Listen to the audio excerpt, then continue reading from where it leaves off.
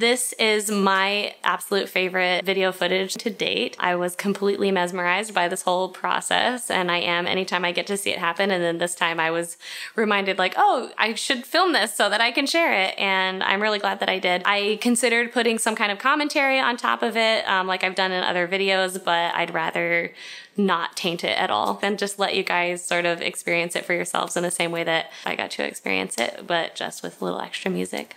Fill these empty spaces. Anyways, there's the moment where you get to see the larva close up, and then it pans over to this brand new baby girl, and it is just completely mind-boggling to me that that larva is soon going to go through this wild transformation just like she did, and it's totally epic and amazing and fascinating. Doing this and raising these colonies and seeing these kinds of events are a big piece of why I love ants so much and why I find them so fascinating. So I hope that you enjoy it as much as I did.